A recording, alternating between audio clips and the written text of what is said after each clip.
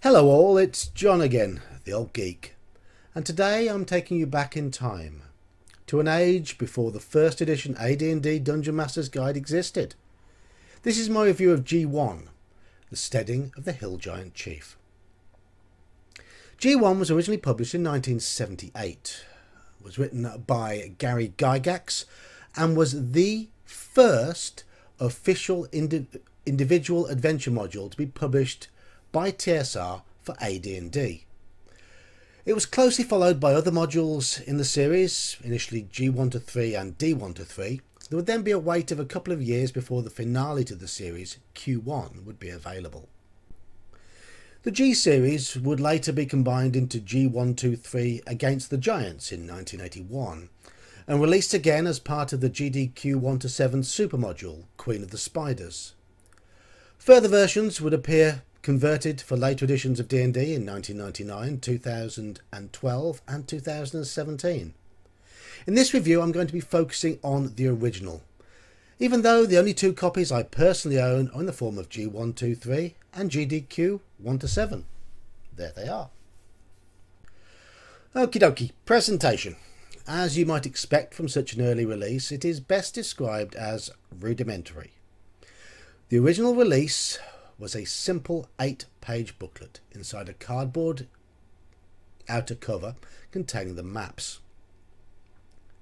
The cover art for the earliest version of G1 was abysmal. And to be honest, I'm not a big fan of the covers of either of the two 1980s releases either. Being such a slim booklet, interior art was kept to a minimum, but some of the images are better than that on the cover. Text is brief, lacking in stats for the monsters. You just get their hit points basically. A DM was expected to have the monster manual to hand quite clearly. The saving grace though comes in the form of the maps. They show that progress is not always a good thing, as this basic, bold, clear map format worked. Simple and uncluttered, exactly how maps should be. The words simple and uncluttered describe the plot of this adventure too. Giants have been raiding. Find out why, and put a stop to them. That's it. Now off you go, have a jolly good time while you're doing it and get lots of loot and XP. This series of modules was used at Origins for the tournaments in 1978. The cover of my green one there says 1979, but I believe as the original modules came out in 78, it has to be the 78 tournament they were used for. I'm willing to be proved wrong though on that one. But unlike most other modules which started life in a similar way, none of them feel like tournament adventures. In Steading the Hill Giant Chief, you have a fairly authentic feeling giant stronghold made up of 2 levels. It's just about big and beefy enough to house hill giants. Well, the upper level is.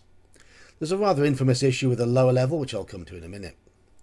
The Steading has a feasting room, kitchens, servants' quarters, a council room, private rooms for the chieftains, his wives, offspring and visitors, and so on.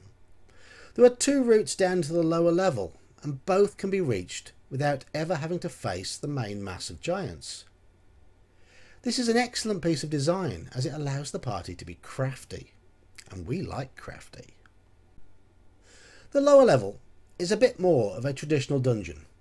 It doesn't make as much sense, but it's fun to explore all the same.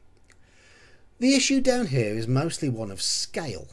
The area housing orc slaves and their bugbear jailers is far too small. Some of the cells are more like the Black Hole of Calcutta, or the Black Hole of Gygax. Most intriguing is the abandoned temple though, to an insane forgotten god.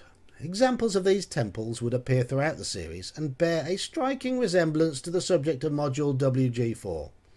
I know that they were not officially linked, but they are too similar in my opinion for it all to have been a simple coincidence. I've often seen detractors of this series describe them all as simple hack and slash. If you want a fight, G1 will give you a fight. There are 29 giants, 8 ogres and a cave bear all in the main hall, very close to the entrance. There you go, big fight. And there's loads more giants scattered all around the lair, and plenty of stuff to kill in the lower level too.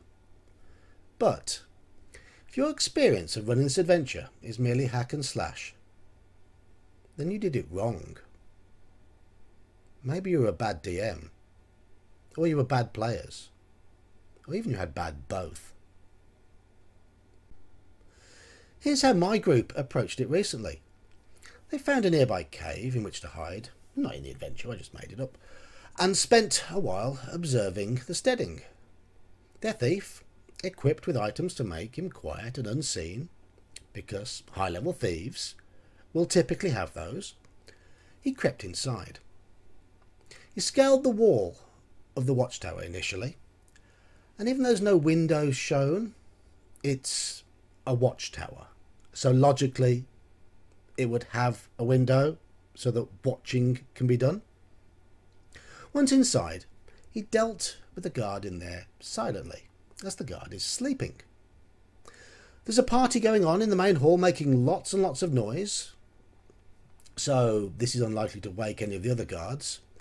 And this one is drunk as well, as he is still holding his flagon of mead. The thief then proceeded to silently, and under the cover of the noise from the main hall, scout out the southern part of the Steading. He drew a map and avoided the busier areas before returning to the rest of the party. They then formulated a plan. They all went in under cover of silence, again through the guard tower, killed some giantesses and young giants, and then planted blood-stained weapons and clothing on the remaining drunk, sleeping male hill giant guards. And then they retreated and waited several days. I ruled, logically, that chaos would ensue. The emissaries from other giant tribes would leave as a result, and that some of the giants would be killed by the chief as revenge. So, what did they do next? They broke in through the back entrance, got lucky, and quickly found the route down to the lower level. Once there, they dealt with the keeper and the bugbears, and then freed and armed the rebellious orc slaves. Then sat and waited. Again. Hack and slash? No. This is a clever adventure which presents such opportunities to an ingenious party who have a DM who is willing to run with their schemes.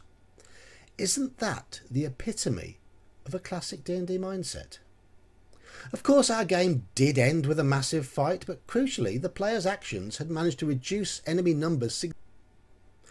As I already said, this module is just 8 pages long. Room descriptions are short, but neither of these are in any way issues, as the simplicity of the format and the intelligent design of the whole thing gives a sense of freedom. I estimate it took my group about 25 hours to complete it all, and they really got into it, creeping round, coming up with plans, discussing things. It seemed like they loved it. That's the impression they gave to me anyway. All of this in an 8-page adventure. If only later adventures could be quite so efficient. Opinions on how difficult this adventure is seem to be quite mixed. Quite simply, it's tough if the party charge in headlong, but much simpler if they use their smarts. The balance and the reward for good play in G1 is something that really makes it stand out. The rest of the series would be physically much, much tougher though. As I mentioned earlier, there were later versions of this adventure, and most stayed true to the original. Sadly, the weakest version in my opinion was the most recent one, the one in the 5th edition tome, Tales from the Yawning Portal. Giant numbers were reduced because, you know, balance. Can't expect players to have to use their brains now, can we? They have to feel all powerful and be able to win everything in a straight fight. The point of most older modules was specifically to test the players, their ability to act within the environment of the adventure, not their ability to create a powerful character. For them to be able to go against seemingly impossible odds and turn everything in their favour by being creative. It's sad that this aspect seems to be forgotten. Neutering these adventures goes against their original purpose. Anyway, back to AD&D. So we have a thin adventure using fairly common and mostly quite mundane creatures. There are very few traps. The whole thing makes sense and is not especially fantastical. There's not much of a storyline, not much of a plot.